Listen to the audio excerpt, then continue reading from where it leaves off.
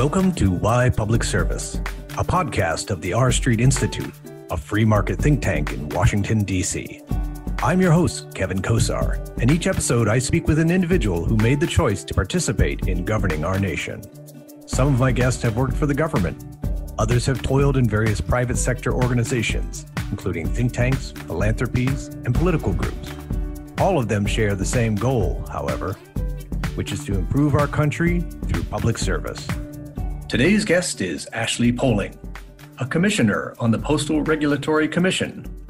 It is an independent federal agency that has oversight of the U.S. Postal Service. Ms. Poling has worked for over a year at the Commission.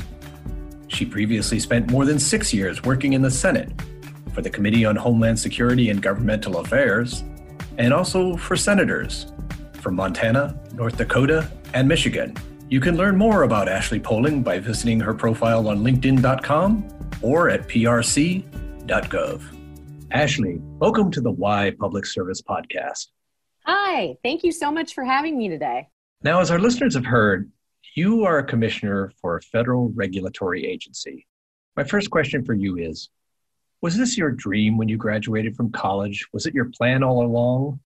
Or did some other path lead you there? I think that's a great question. When you hear Postal Regulatory Commission, which is where I am a commissioner, I think a lot of folks probably don't know what that is. And also I can tell you, I certainly did not when I was in college. And I know we'll probably jump in a little bit more to kind of the everyday work that we do soon, but it probably would be helpful just to sort of give you a sense of kind of the different steps in my career that got me to this role. Where I am now. So I think, and I will say this, I have always enjoyed writing letters. So in that way, I've always been a fan of the Postal Service. But I would say it really was during my time, particularly working on Capitol Hill, where I really developed this interest area. But backing up just a little, so I guess I graduated from college as an English major and went to law school not that long afterwards. And I actually had an experience where I served as the clerk of the Pattern Jury Instructions Committee for the criminal subcommittee, actually, in North Carolina, where we took statutes, from the North Carolina General Assembly and turned those into jury instructions. And I think that was a moment for me where I really realized how interested I was in legislation. Fast forwarding again a little bit here, that led me to the Senate. And I had the opportunity to work for 3 senators in my time there, from Montana, North Dakota, and Michigan, and was really fortunate in the way that I got to work on the Homeland Security and Governmental Affairs Committee, where I think with committees, you really get a chance to hone in kind of on the details a bit more than in personal offices. There's just a bit more capacity to really get into the weeds of the legislation, particularly on one specific topic, and postal is such a unique and I think complex topic. And I was really able to do that on the committee. And it was really, though, I would say through the Montana and North Dakota work where I really dove into rural postal issues and service issues and really gained an appreciation, I think, for how the Postal Service connects everyone in our country. And I think from there, I would just say there's some lessons here from the Hill, but I think it really was a perfect background to have going into the commission. I never would have anticipated getting this involved in postal issues. But I was so fortunate to have been able to form the relationships that I did across the postal community when I was on the Hill. Those relationships are so crucial when you are putting together legislation and trying to, get everyone to come around the table and at least find something that, happy is probably too strong of a word, but something that everyone can really live with, But those relationships are ones that I still have today at the commission, and I feel really grateful that I got to form them then.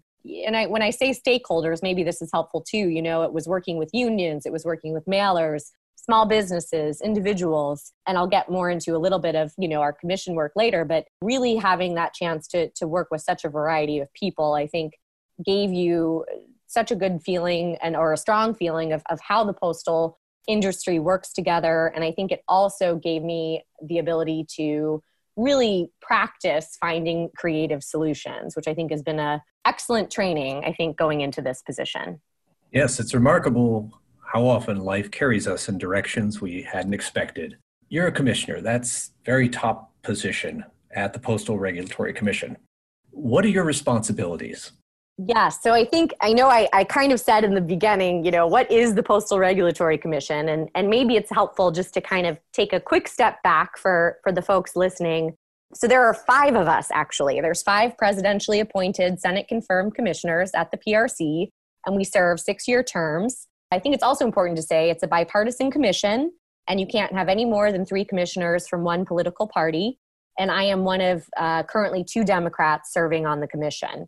And so, the mission of our organization is to ensure the transparency and accountability of the Postal Service and to foster a vital and efficient universal mail system. But in daily practice, I think a lot of what we're doing is ensuring that the Postal Service's rates and service levels comply with legal requirements, approving new rates for mail and packages, producing several annual reports, including one called our annual compliance determination. This evaluates whether the Postal Service's operations complied with law in the previous year. We publish data about the Postal Service's operations for the public. And I think I kind of alluded to this in my last answer, but speaking a little more specifically from the commission perspective, really listening to input from a variety of postal stakeholders, including businesses of all sizes, nonprofit organizations, industry trade organizations, and citizens who use the mail in all parts of the country. So for those of us who've not been to the Postal Regulatory Commission and walked about its offices, what does the average day there look like for you? Well, I think there really is not an average day, to be honest. I think there's so many different issues that we handle, and depending on what's going on, additional ones could arise, right? I think in the environment.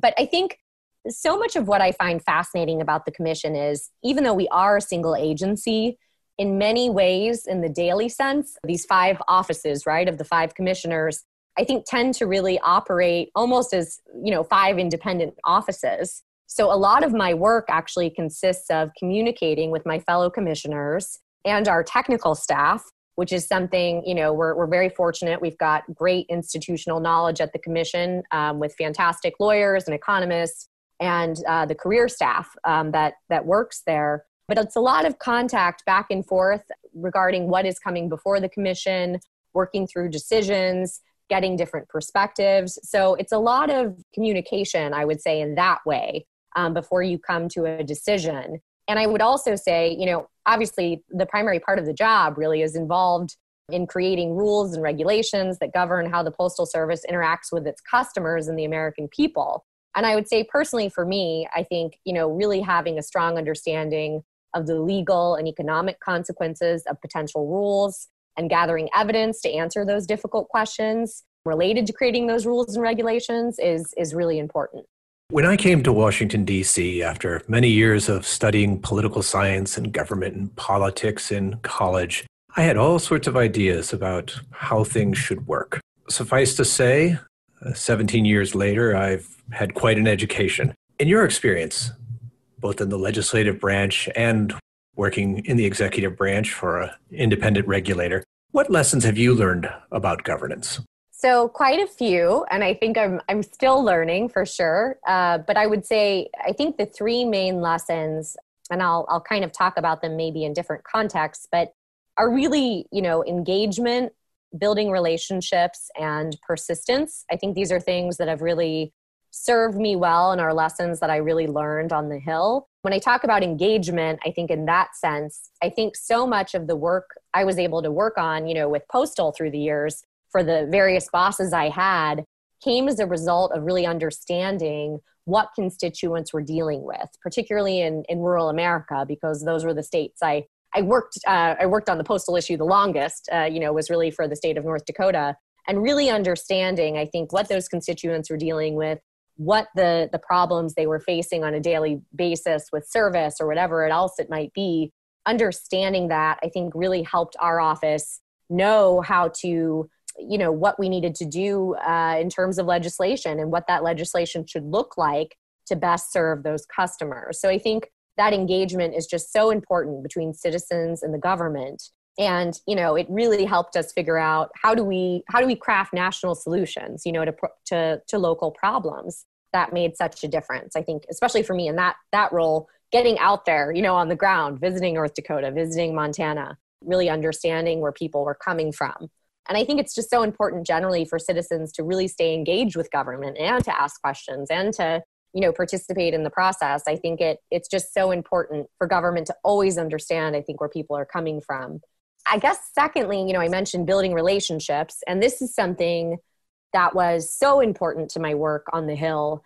Postal is an interesting issue. It's something that really affects everyone, no matter what side of the aisle you're on. Every household, right, has a relationship with the Postal Service. It's a mail carrier they see every day. Sometimes it's their primary relationship, with the government, on a daily basis. And I think because of rural communities, we found a lot of commonalities with members on different sides of the aisle. I worked for Democratic members, but we were often able to find, I think, consensus with some Republican counterparts. And I think it was so important to find, those areas where you really do agree. And, it's not going to be on everything, even in the postal universe. But I think sometimes there are places where you can really work together. And we really tried to do that. And I think having that ability to understand where someone else is coming from on that other side of the aisle is so important. But then also I think, sometimes you can even come up with something better at the end, because I think you've kind of met in the middle as well. And so that's something I think working on a bipartisan commission, having worked across the aisle in that way, I think that's been a great skill to kind of take with me into this job. And as I said, I'm very fortunate. We are very bipartisan, and, doesn't mean we always have the same perspective on things, but I think having those skills that I really developed on the Hill have really continued to help me, in this job. And then finally, I would just say, when I mentioned persistence, you've really got to stick with things. I think on the Hill that kind of came in with, and I know, Kevin, you will understand this from your own understanding of the Hill, but, you can work on a lot of bills before anything goes anywhere. And sometimes it doesn't, but maybe a concept does. And I think, it took quite a long time to even get some of the areas that we worked on included, even in legislative efforts through the years. So, but it takes a long time. I think you've got to really stick with it. And I think you've also got to really make sure you're staying engaged with the people on the ground who are in those states and who are experiencing those issues. And for them to know that, you're not going anywhere. And I think that's also something I would say I've really taken with me into this job is spending time with people, understanding where they're coming from, understanding what their business is dealing with. I make a point in any speeches I give today in my capacity as a commissioner to say, please reach out to my office, reach out to me. If you're in the area, I'd love to meet with you. And I mean that. And I think that's something I really did throughout my time on the Hill. And I feel very strongly about, continuing to do that throughout my role at the commission as well. So you've alluded to the unpredictability of the work day to day and the complexity of the issues that you have to tackle. What's the toughest part of your job? Is it those things or is it something else? Well, we're certainly, it's a unique time that we're in right now, obviously with the pandemic, and that happened, we sort of went into a more virtual environment, and it was only about, 6 or 7 months into my time on the job. I just started I was sworn in last August, so I've been there a little over a year at this point. And I would say, obviously, I am still learning new things every day, again, having not been there terribly long time yet. But I would say for me, I think the commission has done a tremendous job really shifting to the virtual environment. And we had a good practice, I suppose, early on because a number of our annual reports come out in the spring. And that was sort of at the same time that there was this shift, I think, for most folks to this virtual environment. And so we really had a lot, that we really needed to get out there. And we were able to do it in a very timely way, which I think speaks to the incredible staff we have and the ability to kind of seamlessly transition to that environment. But what I would say that I really miss, I am someone who is an extrovert. I really like meeting with people in person. Obviously I'm still, getting to know some of these people, particularly on our, in our career staff, side of things. Like, I've worked with them, but obviously still building those relationships. So for me, I really miss that. I really miss getting to do things in person. So I will look forward to the time when it is safe, to do that again. But I think we're doing as well as we can be, especially all things considered in this environment. But that's something I miss. And I think, something else, and I wouldn't say this is a tough thing. I think this is actually a really unique thing is, really understanding, and I think I brought this up a little bit before, but just, having worked on federal workforce issues in the Senate, I thought a lot about federal agencies and a lot about recruitment and retention and all of those things. But I don't know that I ever, I knew, I guess, about that there would be an interplay between political appointees and career staff. But I think actually being in that environment and experiencing it is something that's different, And but I think what's great about it is understanding the amount of institutional knowledge that these folks have and how much work they really do to support the commission. It's really a privilege to get to work with them. So I've really enjoyed that. But I think just learning new ways, right, of navigating things. And, they're not all bad or tough or any of those things. I think they're just different. And but I've really enjoyed it. I always feel challenged, and that's how I like to feel. Yeah, certainly working in a new position, a complex position during the time of COVID sounds awfully challenging, but it sounds like it's a challenge you've embraced. Let me get to my last question. You could have chosen another career path. Why public service? Yes, I was very fortunate. I was raised by two incredible public servants. I grew up in North Carolina. My mom was a public school teacher, and my dad was actually a professor at a public university. So I think I was always around this, growing up in my house, this incredible sense of passion, that my parents had for their careers, but also for the issues that they really focused on in those careers. And they had this tireless dedication, I think, to always doing what they could to improve the lives of others. And I think that had such a powerful impact on me. And I don't know if I can tell you the exact year, but I know from a pretty young age, I knew I wanted to do something in my career where I could help other people. And little did I know that Capitol Hill would kind of help me find that. But it really was the perfect fit for me, when I realized that I was so interested in shaping policy through legislation. And I would say I realized that before. Little did I know I'd get so into postal, right? But it actually turned out to be a perfect fit for me. And, as I mentioned before, this issue is so broad in terms of it really impacts everyone across our nation. And I really enjoyed getting to bring, particularly focusing on rural America because of the states that I worked for, taking those rural postal issues at the local level and really turning them into national postal policy that could benefit postal customers and the American people. And that was something that, being someone I think who wanted to do something where you could really help other people, it made me feel like I was at least doing a little bit to help, at least work on efforts that might ultimately help them, in their service and other things. But obviously those are long-ranging efforts. So as you know, postal reform takes a long time, but it was just such a privilege to get to work with them and to get to understand what they were dealing with.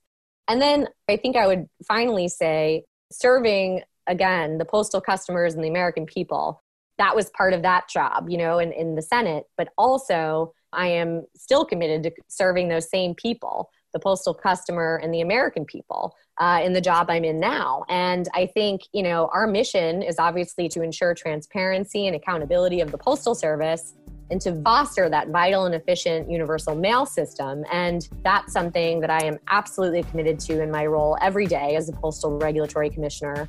And I will continue to look for ways that we can meet that mission. Commissioner Ashley Poling, thank you for joining me. Thank you so much, Kevin. It's been such a privilege to get to speak with you about public service. Thank you for listening to Why Public Service, a podcast of the R Street Institute. Please subscribe to the podcast and share it with your friends. Even better, rate and review us on iTunes so we can reach more listeners. Tell us what you thought about it and who we should interview next by finding us on Twitter @RSI. If you want to know more about R Street, sign up for our newsletters at www.rstreet.org. I'm your host, Kevin Kosar. Thank you to producer William Gray and editor Parker Tent from parkerpodcasting.com.